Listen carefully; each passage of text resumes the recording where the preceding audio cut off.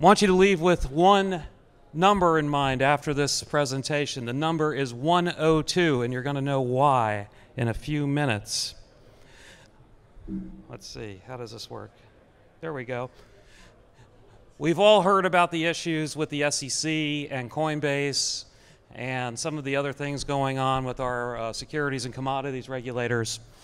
I'm here to tell you that for those people who are afraid of dealing with the United States or having second thoughts of keeping their business in the United States, I am here to tell you that there is a jurisdiction in the United States that not only can accommodate your business, but they want your business, and that jurisdiction is the state of Wyoming. I am an attorney who's licensed in the state of Wyoming. I am part of the Wyoming Blockchain Coalition. I actually help write some of the banking and security and lending legislation for the blockchain industry in the state. And I can tell you that the state has taken a lot of time and a lot of effort to roll out the red carpet for the digital asset industry, in particular the mining industry. So you can still rock in America, you just have to do it in Wyoming.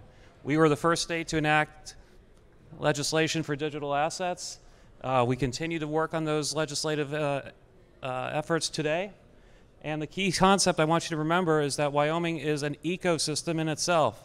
I tell my clients or prospective clients that Wyoming is one of the biggest cryptocurrency and digital asset exchanges in the world. Why? Because if you're in the four corners of the state of Wyoming, you can trade with anybody else in the state of Wyoming. That means 500,000 people. That means hundreds of thousands of corporations, including 40,000 block corporations with the name of blockchain or crypto in them. So you already have access to all of these people. And you, wherever you are, whether you're in New York, Florida, Uzbekistan, Canada, you can form a Wyoming LLC just as easily as somebody in Wyoming and become a Wyoming resident and take advantage of all of these favorable laws. Sounds like a good idea.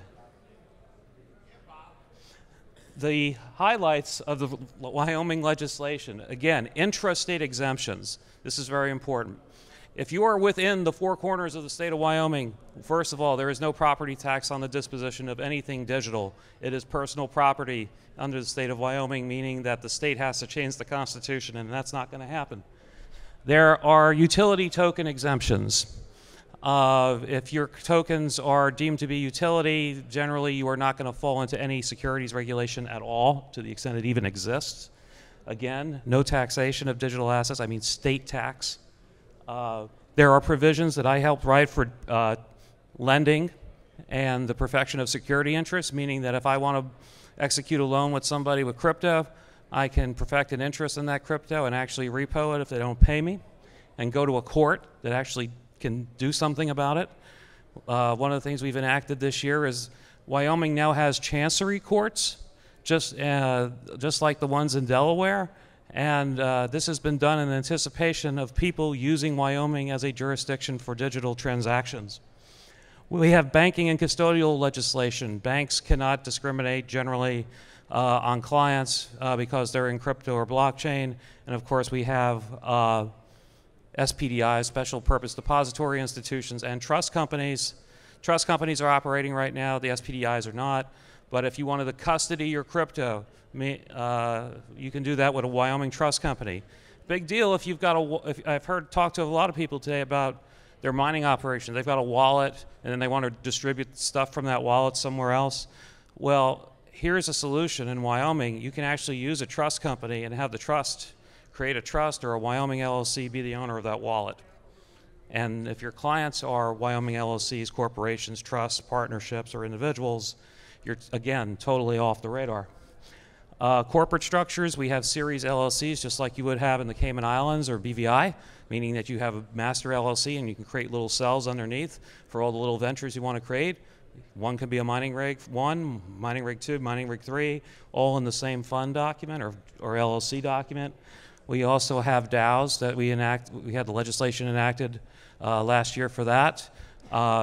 These are forms of LLCs in Wyoming that essentially allow for governance tokens without people having shareholder rights.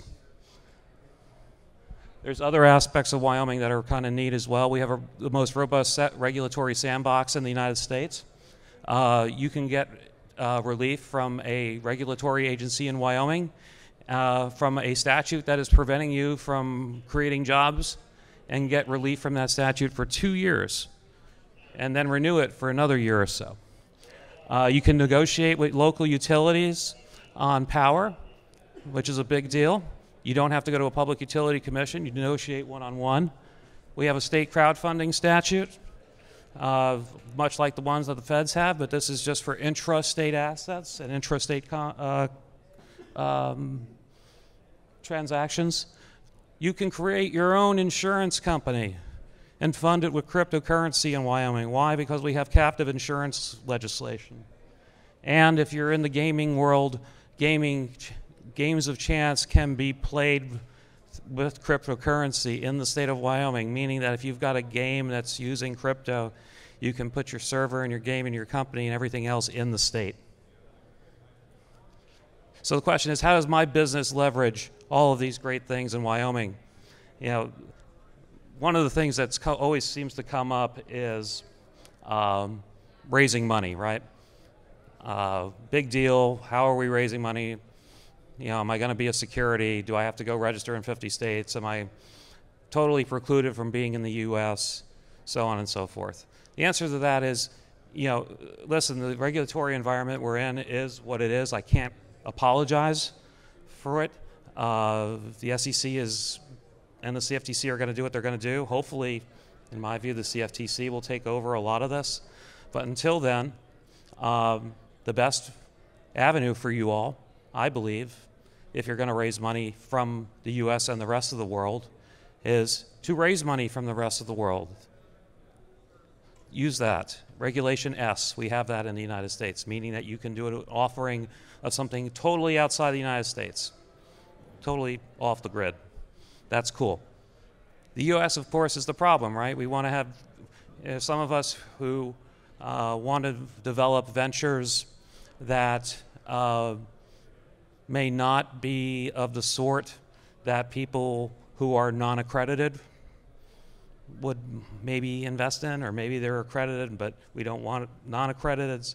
Anyway, the way to deal with all of these issues and I think avoid the crosshairs of the SEC is to have your U.S. offering done strictly within the four borders of the state of Wyoming, meaning that if you've got meaningful investors, you can have them form a Wyoming LLC, a partnership, or a trust, and they will be deemed Wyoming residents, and they'll get to be able to take advantage of all the great things Wyoming has. Again, these people can custody their things at a trust company. They can borrow, swap, lend using all of Wyoming's lending provisions with safety and regulatory and some regularity. And again, there's never taxes on dispositions and transfers.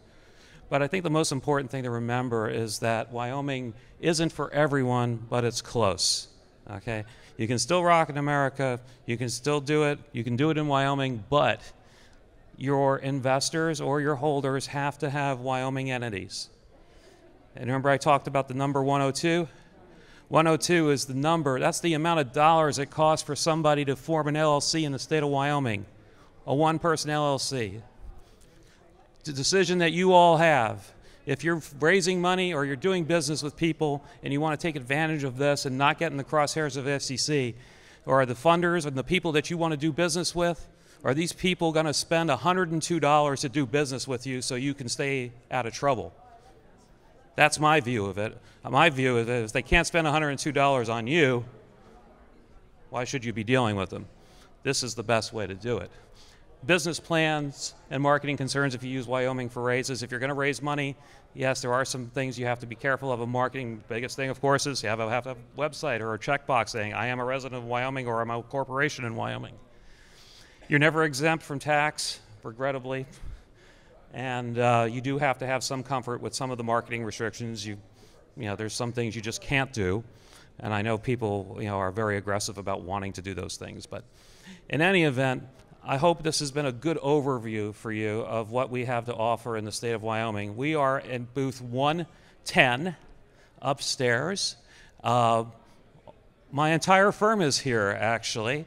That would be Christine, Christy, and Tatiana. They are waving over there. We will be here for the duration of the conference. We welcome your questions. We welcome your interest. And we hope to be doing business with you soon. Thank you.